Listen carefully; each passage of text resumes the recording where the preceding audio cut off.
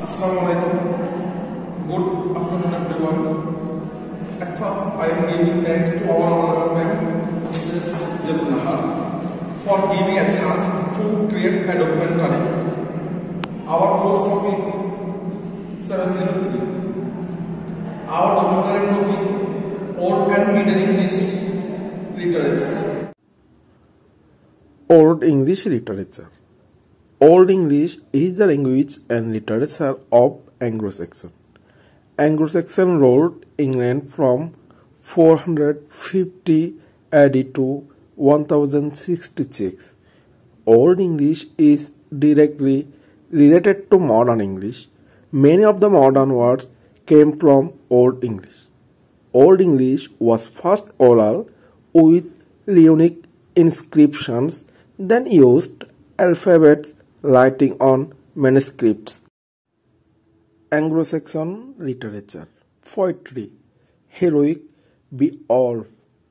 Elegiac The Seafarer. Lyric Catmon's Hymn.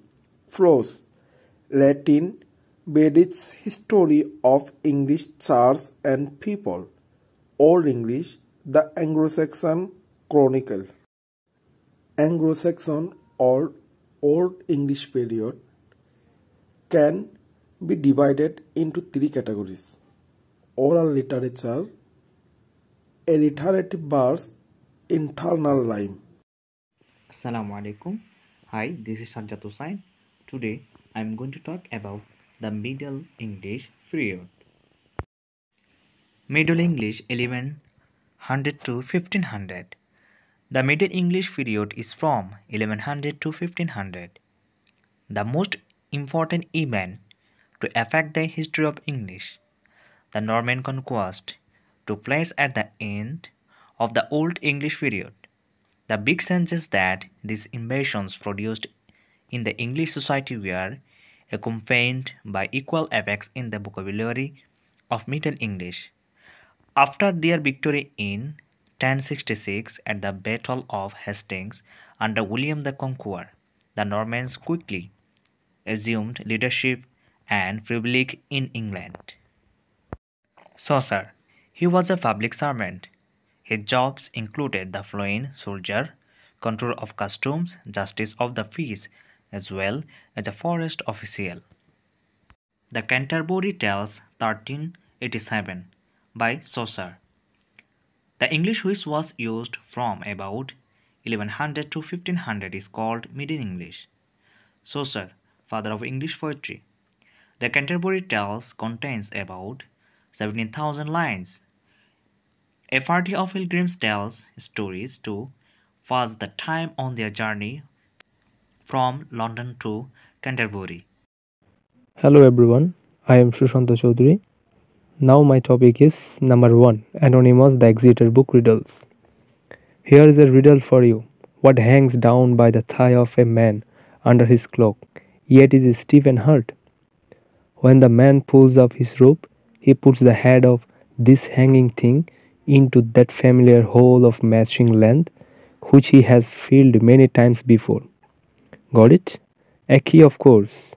This is one of a number of riddles found in the Exeter book, one of the jewels in the crown of Anglo-Saxon literature. We discuss more Anglo-Saxon riddles and challenge you to solve them in a separate post. And now number 2, Anonymous the Waif's Lament.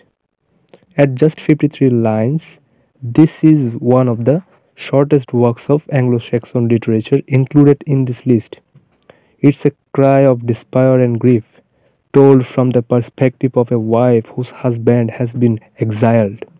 The poem also features the rather useful Anglo-Saxon word cheer, which has been translated as lying awake in the morning owing. Thank you so much. Assalamu alaikum. I am Simon Seniba. My topic's name is Anonymous Beowulf. As we have discussed in our detailed summary of Beowulf, this poem is part of rich literature narrative tradition that complements Tolkien's The Habits and the story of Sir George and Dragons. Even Lewis Carroll's books.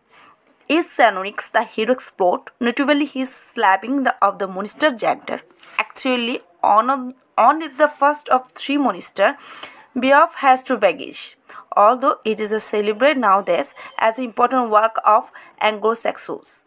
Indeed, in this literature, Beowulf was basically unknown and forgotten about immediately for nearly 1,000 years. It was only rescued for the varsity in 1815 when an Icelandic-Danish scholar named Trekrin Pinters as edition of poem. And although it is seen as a starting point of great English literature at many universities, it is still earliest literature text study as a part of literature canon. It is a very different from other Mandilar Plato, such as by censors and Langrand, who are writing many centuries later. It is set in Denmark, has a Swedish hero, and when written in the original Anglo-Saxons seems almost more Germany than English. I would like to invite my next member, Abir Borua. Hi, this is Abir Barua. Today, I am going to talk about Catman Hymn. Perhaps the oldest poem written in English, Catman's Hymn, was composed in the 7th century by a Gothard and takes the form of a short hymn in praise of God. It was Bede of the Venerable Bede, as he is often known, who ensured the survival of Catman's Hymn when he jotted it down in Latin translations. In one of his books, an anonymous scribe then added the Anglo-Saxon form of the hymn in the margins of Bede books. I am Shana Sharmin. The Dream of the Road. Another early work of Anglo-Saxon literature, The Dream of the Road is an early work of English Christian verse and an example of the dream poem, which would later become a staple of medieval verse thanks to the Pearl's poet and William Lackland. Road means cross, and part of this poem was inscribed on the 8th century Rudwell cross in Scotland. The first record of it is an 18 feet high cross in the church at Rudwell. The early Middle English period poetry. The Norman conquest worked no immediate transformation on either the language or the literature of the English. Older poetry continued to be copied during the last half of the 11th century. Two poems of the early 12th century, Durham, which praises the city's cathedral and its relics, an instruction for Christians. A dedicated piece showed that correct alliterative verse could be composed well after 1066. But even before the conquest, rhyme had begun to supplant rather than supplement alliteration in some poems, which continued to use the older 4-stitch line, although their rhythms varied from the set types used in classical Old English verse.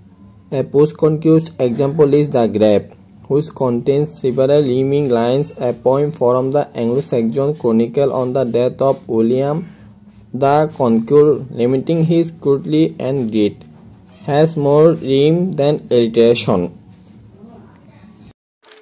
Hello, Assalamu alaikum. This is Boishakhi Munna. Today I am talking about detective poetry. Detective poetry.